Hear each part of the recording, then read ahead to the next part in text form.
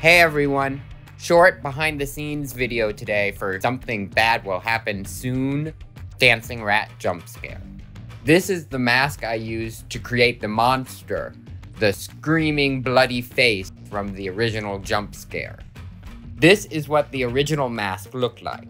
It was a perfect base, but I wanted to cover the eye holes so that it would actually look like a real face. So I covered the eye holes with liquid latex, painted them, and then added some fake blood.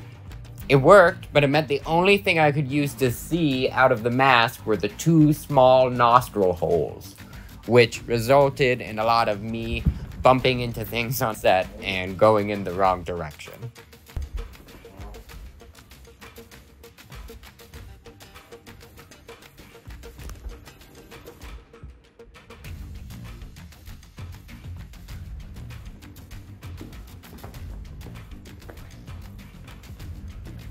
I knew for the finale, I had to do the screaming face, same as the jump scare, which meant I needed to alter the mask. I cut the bottom jaw off from the teeth and down the side of the mouth, and then I took that bottom jaw piece and was able to attach it lower on the mask.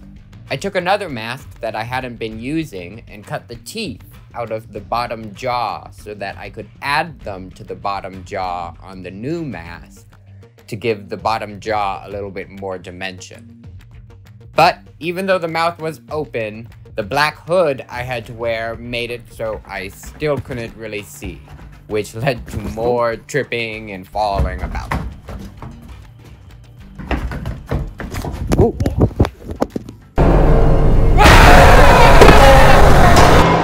It's a quick shot in the film, but I'm still glad the screaming face worked. Earlier that day, I shot the "She Was a Fairy, but Scary" video.